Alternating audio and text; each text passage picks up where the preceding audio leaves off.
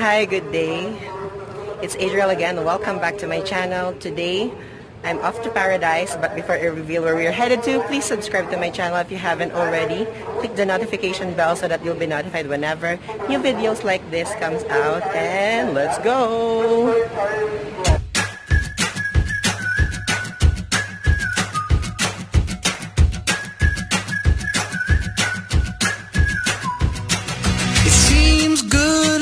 Finally on my side, she pulls the sheets off of me every night, whispers my name, tells the sun to rise.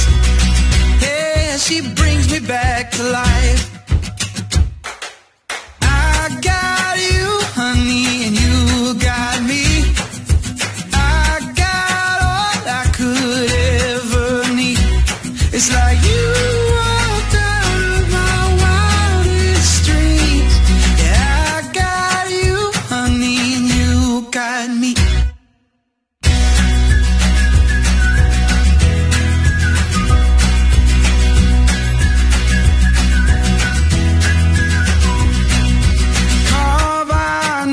into that old oak tree, buzzing with song just like the birds and the bees.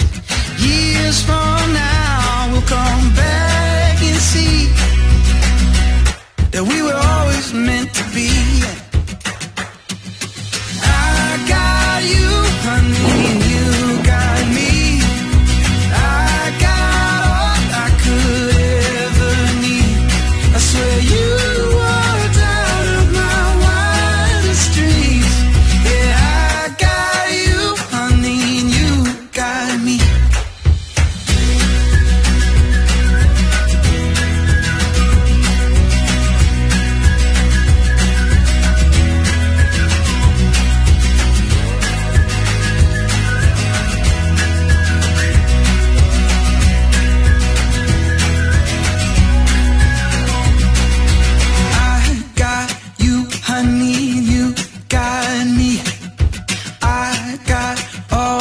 could ever need. It's like you walked out of my wildest dreams. Yeah, I got you, honey, and you got me.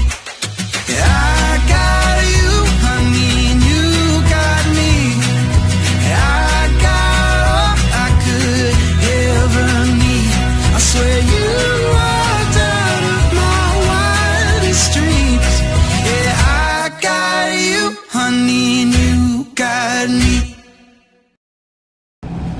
Hello! We're on our way na to our hotel. Sobrang nakakapagod tong pagbiyahe na to, from plane to van to boat, and then ngayon van na naman. Sobrang nakakapagod siya talaga. So, papunta na kami sa hotel.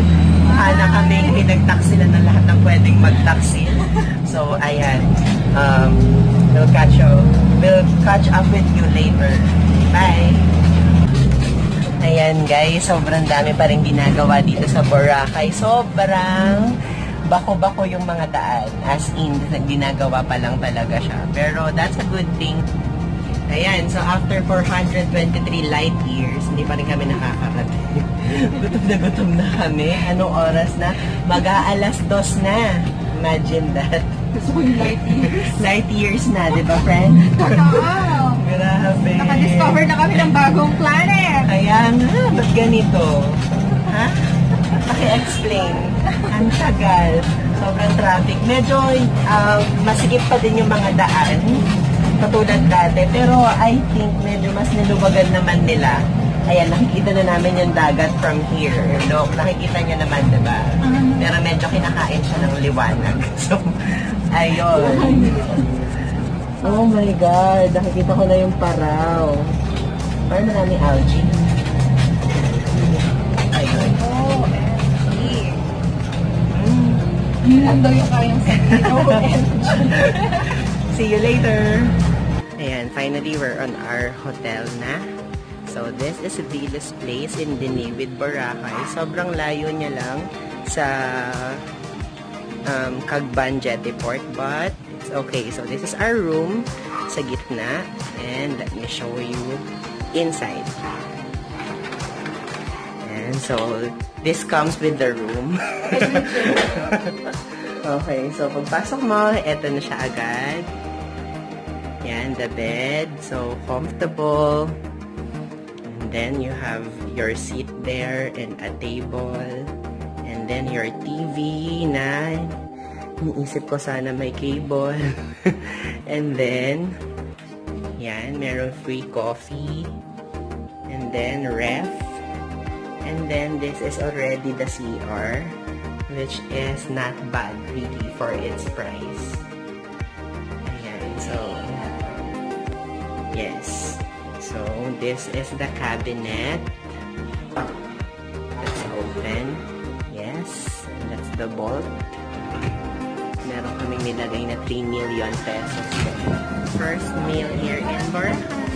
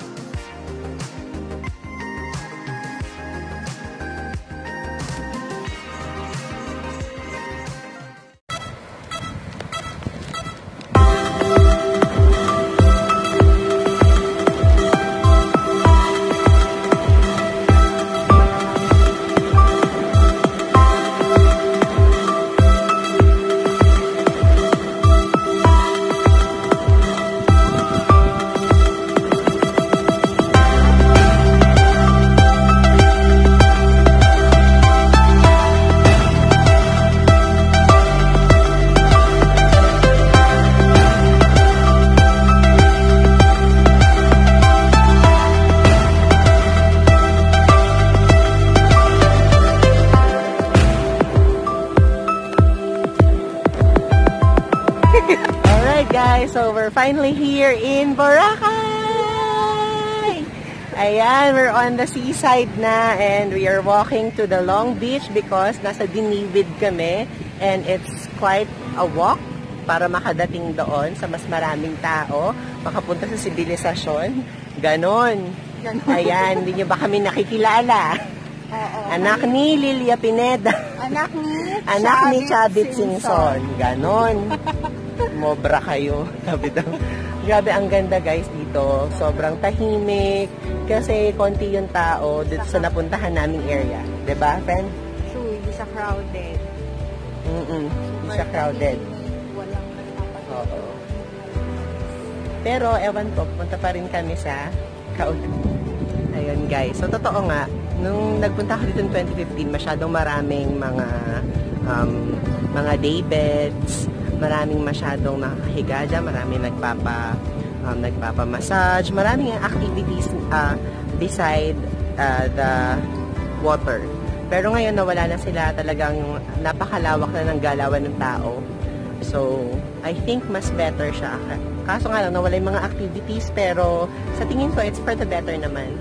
Pero nakakalungkot kasi doon sa mga nadaanan namin, meron na akong nakitang mga basura, mga pinag-inuman ng alak, mga pinaglagyan ng chichirya. So, ayun. Bukas, kung maglalakad kami ulit dito, magdadala ako ng plastic para pulutin yung kanilang mga basura. Pero hindi ko naman kayang gawin yung lahat. Pero kahit pa konti-konti lang. Ganon. Guys, you know what really makes Boracay special? Powdery white sand. Let me show you. Okay guys, let me show you how fine the sand here in Boracay. This is the sand. Look. So fine. It's just that there's too many dried leaves. But it's really super duper fine. Look at that. You can never see this fine sand anywhere else. It's only here in Boracay. Boracay. Like that.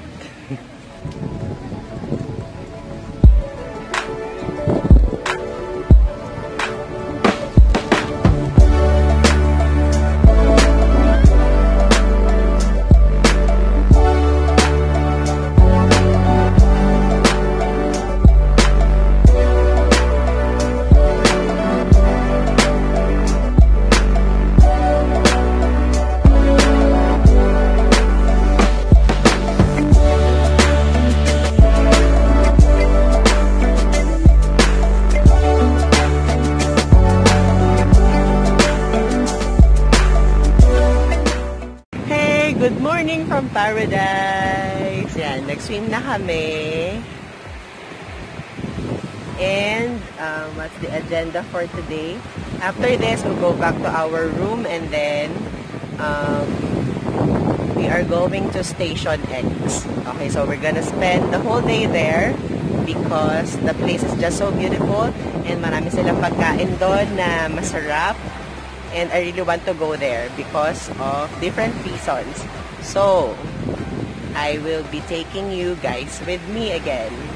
Pero, I'm gonna show you first yung dagat. Ang ganda talaga pag umaga, grabe. Grabe, oh. Imagine waking up to this every single day of your life. My God, I want to live here. Can somebody send me money para makabili ng property dito? My God, I want to live here. Pwede bang magpa-transfer dito ng plantilla? There, nasa banda doon, hindi lang nakikita masyado, pero may windmill sila. So, ang banda doon, ayan, hindi yan Ilocos, pero may windmill din sila dito. Sobrang ganda, grabe. Kagabi, sobrang nakakatawa at nakakabwisit at the same time si Google Maps. Kasi, nandito rin kami nakaupo kagabi. Tapos, hinanap namin yung, ano na ba yun, friend? 2 Seasons Boracay. Ayan. Ginamit ko si Google Maps. Tapos, pinaglakad niya kami ng pagkalayo-layo. Nandito lang pala, malapit sa amin. Siguro mga 3 tumbling lang. Nandun ka na. Nakakairita si Google Maps. Pero nahanap namin siya, kaso nga lang sobrang puno. Nakakain kami kagabi sa Alfresco restaurant ng, ano na ba yun? Ambassador in Paradise Hotel. So, ayun. And then, itatry pa din namin bago makaalis sa Boracay na makapunta sa 2 Seasons. Kasi gusto ko matry yung pizza nila. Yeah. So, today is all about eating. All about swimming! And swimming. Nag-swimming na kami. Ayan, medyo nangingitim na nga kami ng konting very, very light. Swimming ulit!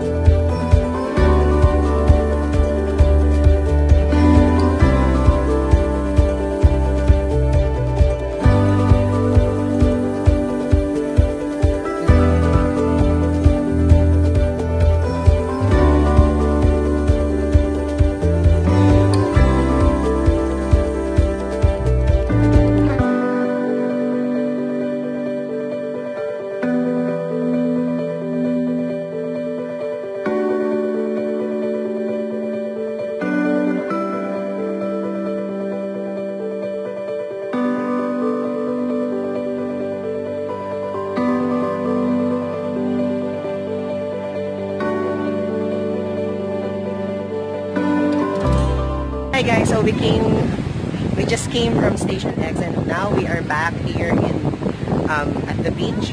So we're just gonna walk here and look around. We are now at Station 3 of Boracay Island and there's too many people here, unlike back there's only little number of people. So Jereen over there is taking photo. So far, we're enjoying naman. And hindi pa rin kami gumagastos ng malaki. Nakakatuwa kasi sa Station X, akala namin noong una 1,200 per head. But, hindi pala ganon. So, magkano siya? 1,200, it's already good for 2 people. And para ka lang nag-lunch talaga kasama yung friend mo. So, hindi siya ganon kamahal. It's okay lang. So, hindi pa kami gumagastos ng ganon kalaki. Yeah, it's fine pa hanggang sa Wednesday. So, ayan, lalakad muna kami. Bye! Okay, nasa Station 3 kami. Ito rin sabi ko kanina. Ang difference sa Station 1, sobrang daming tao. Ang hirap talagang mag-take ng pictures na ikaw lang yung makikita. Sobrang dami talagang may eksena sa pictures mo. So, tsetsempuhan mo pa siya talaga. Pero, pwede na rin naman. Also, dito sa site na to ng Boracay, mas maraming affordable na mga hotels. So, if you're looking for affordable hotels, you should try looking sa Station 3. Tapos, Station 2, so-so. Pero yung Station 1, ayun talaga, mga pumapagaspas yung mga hotel doon. Mga 15,000 per night, ganyan. Pero meron ka rin namang makikitang mga medyo mura. Ayun.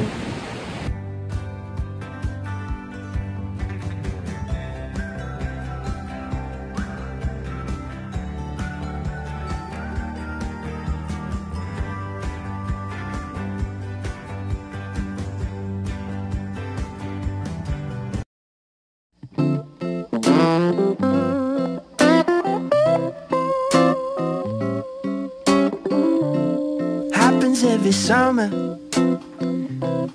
things are moving slow. Ngayon, we're having dinner again dito sa Paradise. Pero bago mag-dinner, syempre, happy hour muna. I'm drinking sangria, pero si Jereen hindi siya nag-alcohol. So, ang iniinom niya ngayon is mango juice or mango shake rather. So, tapos bumalik kami dito kasi sobrang chill ng place. Sobrang ganda. Very acoustic lang yung tinutugtog ng banda nila. Kaya, sobrang chill and it's ready for us. Hindi katulad sa iba na maingay. Kunti lang yung tao dito. At saka medyo class-class yung mga tao. So, ayun. And also, I think if you're going here and if you are an introvert, I suggest that you go here at Ambassador in Paradise Hotel. You can check in or pwede kayong kumain lang tulad namin.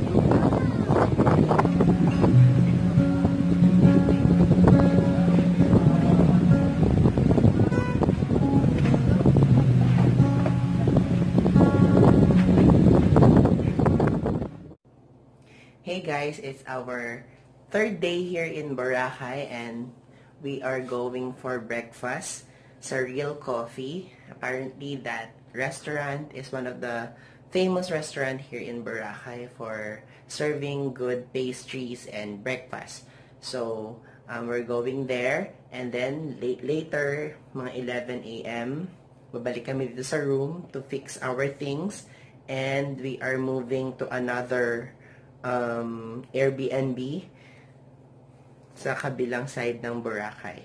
Okay, so yun lang gagawin namin today. Photoshoot, of course, pictorial, and then I'll show you around. Keep on watching, please.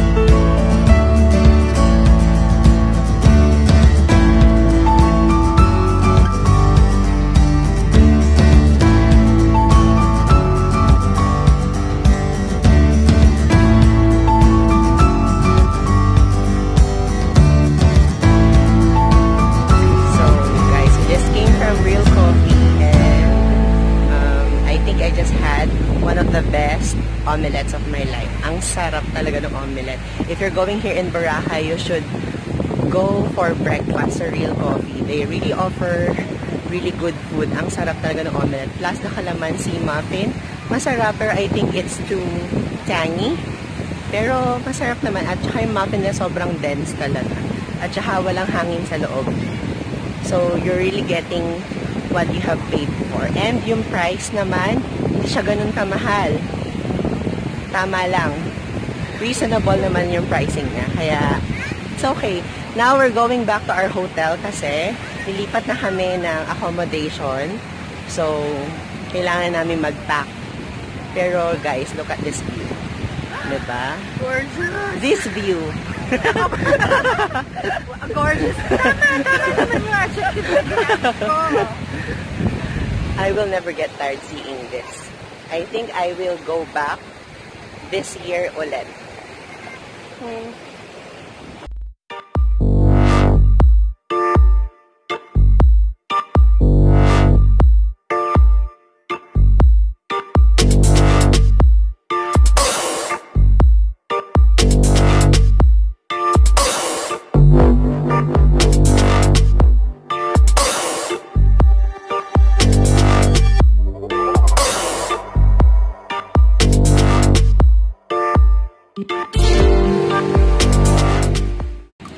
Hey everyone! So, eto, nandito na kami sa New Coast, Boracay. We're going to have dinner sa Savoy Hotel. But before that, we are going to the beach para tignan kung ano yung difference dito sa kabilang side ng island. So, I am, as usual, going to take you with me. So, Je! Hello friends! Again. Yan. Papunta pa lang kami doon sa beach area ng New Coast, Boracay. Pero sobrang layo niya. Ang tagal-tagal na namin naglalakad, hindi pa rin kami nakakarating. Pero alam niyo na, things to do for Instagram. Ganon. Hindi nyo alam kasi eh. Yeah, we just wanted to see the difference of this side of Boracay compared with the usual place where people would go. So, ayun. Ganon. Yes, me too. There. Can you see the beach there? Yeah. Glow in the dark. Ano yan? Neon ka ba? Ayan. My God, this is so beautiful. Ang ganda niya, guys. Grabe. Ayan, nakakita na ako ng sibilisasyon. May tao pala dito. Ganon, may tao naman palang nagpupunta. Kala ko mga celebrity lang na katulad namin yung nagpupunta. Char. Ganon. So, ayan. I'll meet you again later pag nasa loob na kami ng restaurant nila. Bye! Actually guys, ayan yung view na makikita mo dito. So, eto yung nilakad namin. Ngayon, medyo pababa siya. Pero good luck sa amin mamaya pagka kami ay paakyat naman. Tingnan ko lang kung tanggapin pa kami sa Savoy nun. Amoy na kaming ewan. Pero maganda siya. Guys, I don't know about you, but look at this view. So beautiful.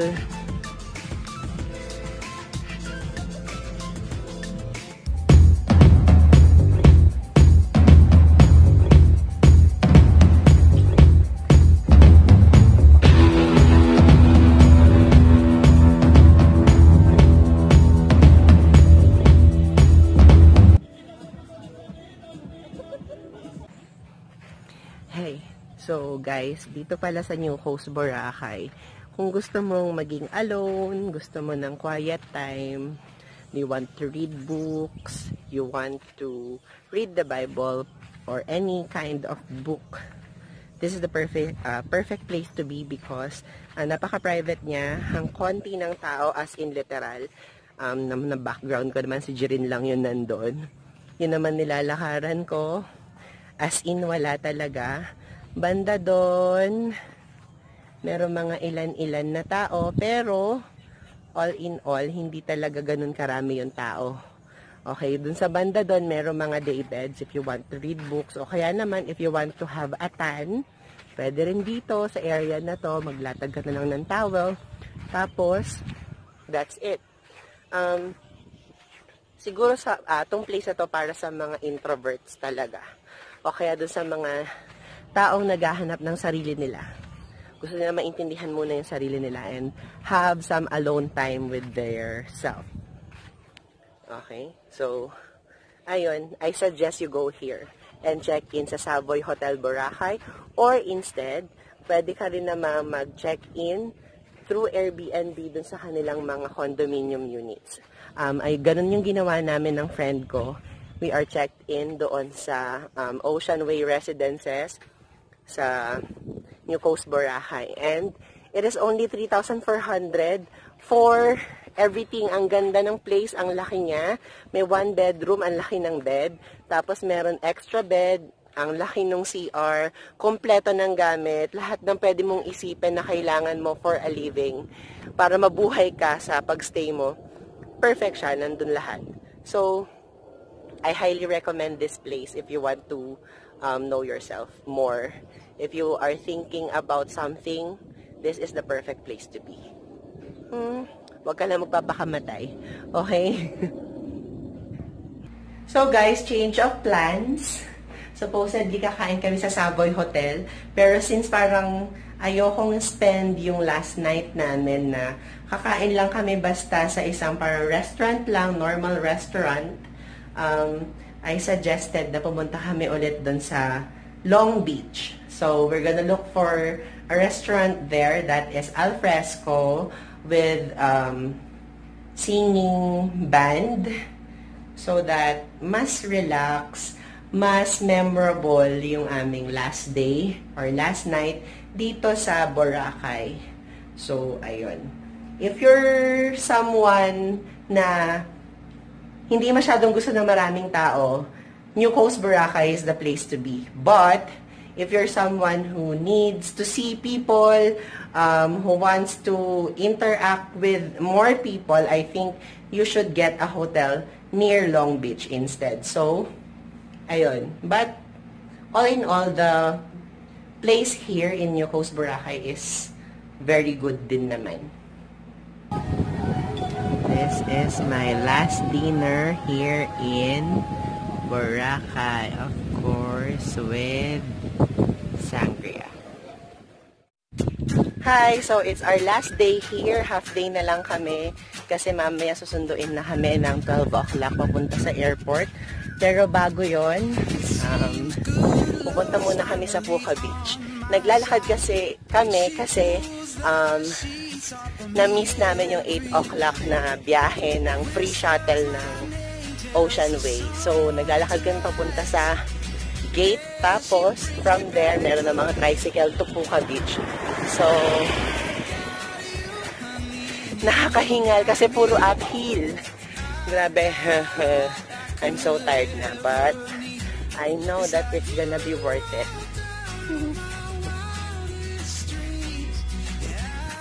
Okay guys, one thing that I've learned, pag pumunta ka ng Boracay, kailangan magdala ka ng kayo. Kasi madaming lakarin and hindi lahat ng oras ay masarap lumakad. So, kung lalakad ka, kailangan magdalang payong. Tulad ngayon, from our hotel, medyo mahirap sumakay. Wala kaming payong. Lalakad kami ng sobrang init. Pero it's okay. Next time, magdala ng payong.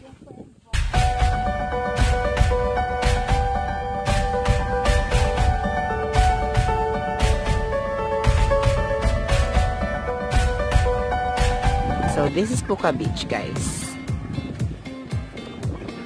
It's different from what I remembered before. Meron ng mga tindahan. Kasi sa natatandaan ko dati, walang tindahan.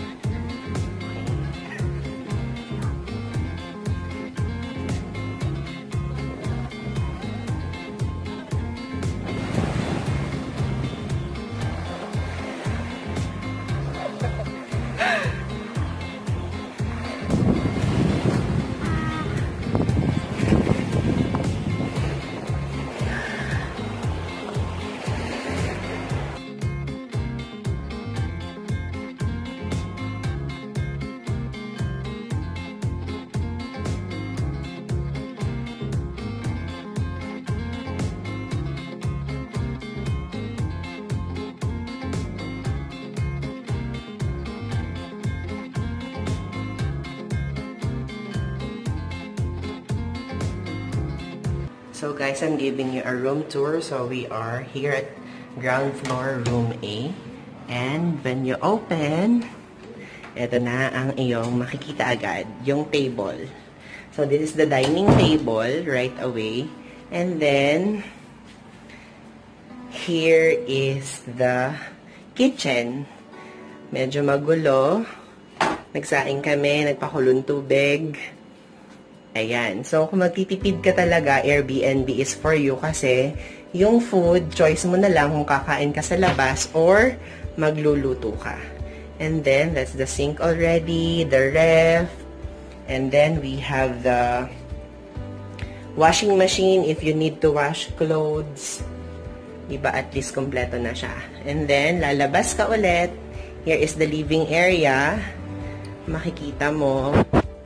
Very spacious naman. I think this room is good to 5 to 6 people. Pwede. Diba? And then, you have the TV here.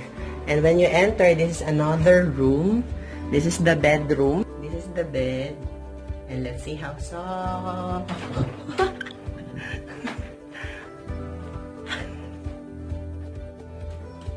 This is the... Where is... This is the comfort room. Okay. And then, dito na rin yung shower room. Okay. Ang gusto ko dito, meron siyang, yan, if you want to shower or if you want to use a tabo. Okay. Hot and cold na rin siya. So, ayun. Meron ding free na blower. And then, this is the cabinet. Yan, wala siyang laman. Pero sa loob, merong comforter na extra. Meron 2 blanket na extra. And then, lots of towels here. So, ayan. 'Di ba? Sobrang nakakatuwa lang pagka ganito. You really don't have to go outside pa to get things like this. Pag sa hotel, mag-request ka pa ng additional na mattress.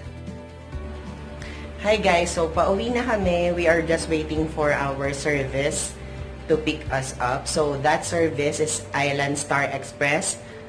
We booked that through Klook app and sobrang convenient gamitin talaga nun kasi you don't have to line up pa pagdating mo sa Jettyport para magbayad sa boat. Okay? So, wala ka na talagang babayaran. So, stress-free. Tapos, sa hotel ka pa nila talaga susunduin. So, there's no meet-up. Talagang door-to-door siya. So, if you're going here or anywhere else, I suggest that you book transfer through the Klook app.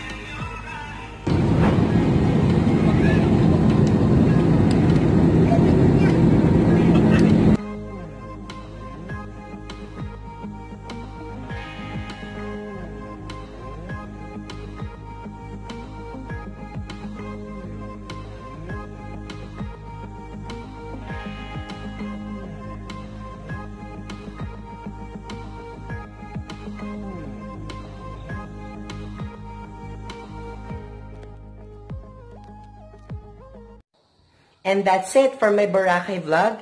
If you like this video, please give me a thumbs up, leave a comment down below, and visit my website at www.stylebyadriel.com. See you in my next video. Bye!